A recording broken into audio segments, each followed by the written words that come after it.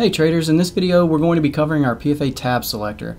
I'm pretty excited about this product. It's very simple yet a very effective tool. We use it a lot, especially in our live room, and I think of it, not to say that it is, but my opinion on the matter is that it acts as a manual scanner of sorts. So it really just helps me to go through a lot of markets a little bit faster than usual. So let's go ahead and walk through it. What is it? How do we apply it? And so on and so forth. As you can see down here in the bottom left of my corner, you can see there PFA Tab Selector. Now first and foremost, this is a floating window. So if we want to move that around, I can simply grab with my left click of the mouse and I can move it anywhere I desire. And I have these three charts up. It'll make a lot of sense in a moment because I want to iterate through my points as to how valuable this is. So again, PFA Tab Selector. What I want to do here though is I want to close this out. And the reason I'm going to do that is because I want you to see how we can apply this from start to finish. Okay, so I'm just going to literally go ahead and left click here. I'm going to close this out and I'm going to bring over my NinjaTrader Control Center. All right, and in order to bring this up, because number one, this is not an indicator nor a strategy, etc. It's a tool, and we're going to find that in the new menu. So I'm going to left click new, and if you notice right down here at the bottom we have PFA Tab Selector. I'm going to go ahead and left click that. It's going to pop up on my screen to which I can bring this over. Now we'll move this control center away as we no longer need it. As I said before, this is a floating window, so I can move it anywhere I want. I prefer it to be kind of hidden away, you know, maybe down here in the bottom left of my screen, but again, it can be put anywhere we desire. Now, one thing to notate here is that we have already named these tags, and that is stored in the corresponding template of the tab selector. Therefore, you're going to see this ES, NQ, MGC, and NG. Now, these correspond to the names of the markets that I have in the labels. But I want to make this very clear. That is of no relevance because the way that this will come is tab 1, tab 2, tab 3, and so on and so forth. So as you can see here, I've opted for the total of 4 tabs. Okay, and the reason that I did that is because that's how many I have on each chart. So what this tool here is going to do is essentially select the corresponding number to the tab on each chart, and it's going to open that tab in and of itself. Okay, so for example here I've titled and or named ES for this tab number 1, and I'll show you how to do that in just a moment. So we have ES here because again that is the market on each tab number 1. So what if I want to switch to tab number 2? Now currently this is NQ because I've titled it and or named it that way, but I could give this any name that I want. All right. The important thing here is that this is tab number 2, so we're going from the top 1, 2, 3, 4, and so on. All right, so number 1 and number 2. What I want you to do is watch what happens to the charts here, and there we go. So what you can see is very, very fast and efficient. It essentially takes every second tab of every chart and it will push it all simultaneously.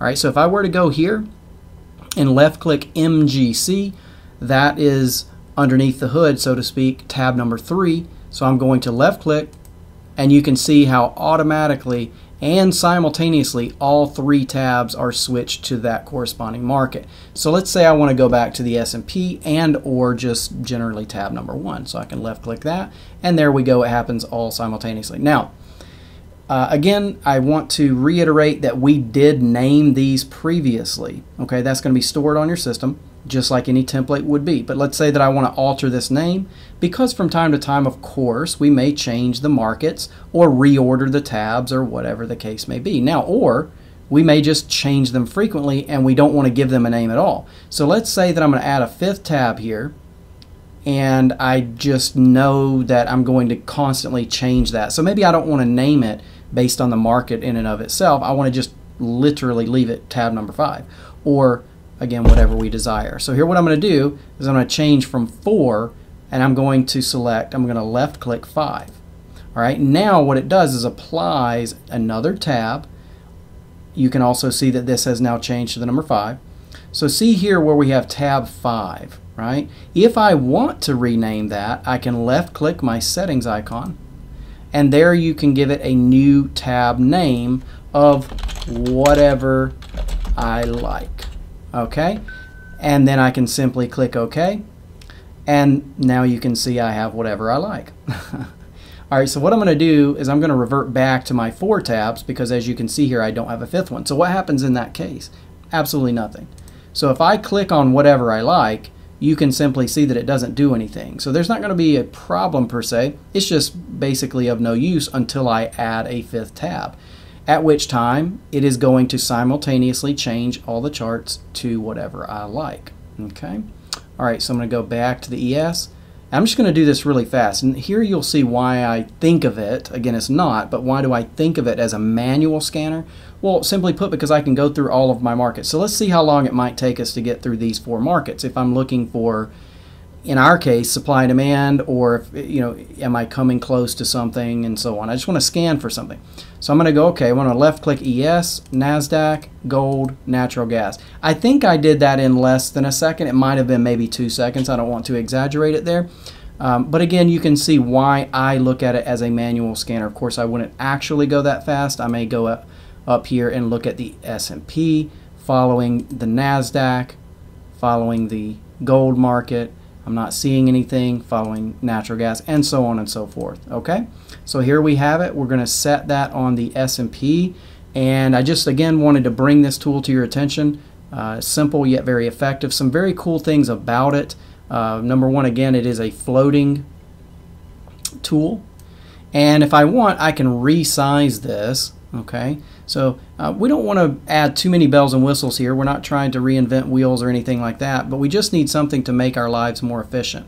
So if I go here, you can see here we have a total of 20. So if I want to add something, say like 10 tabs, okay, so what it's going to do is auto adjust the size of that for us.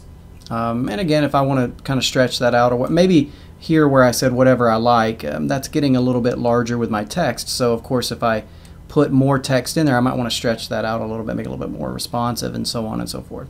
Okay, so all that being said, I'm going to take this back down to my preferred 4 tabs, and I'm just going to hide it away, and then I'm going to go start doing my analysis. I can move my charts around or whatever I desire. So this has been the PFA Tab Selector. Please remember, it is not an indicator nor a strategy, and will be found in the new tab and or menu from NinjaTrader Control Center near the bottom.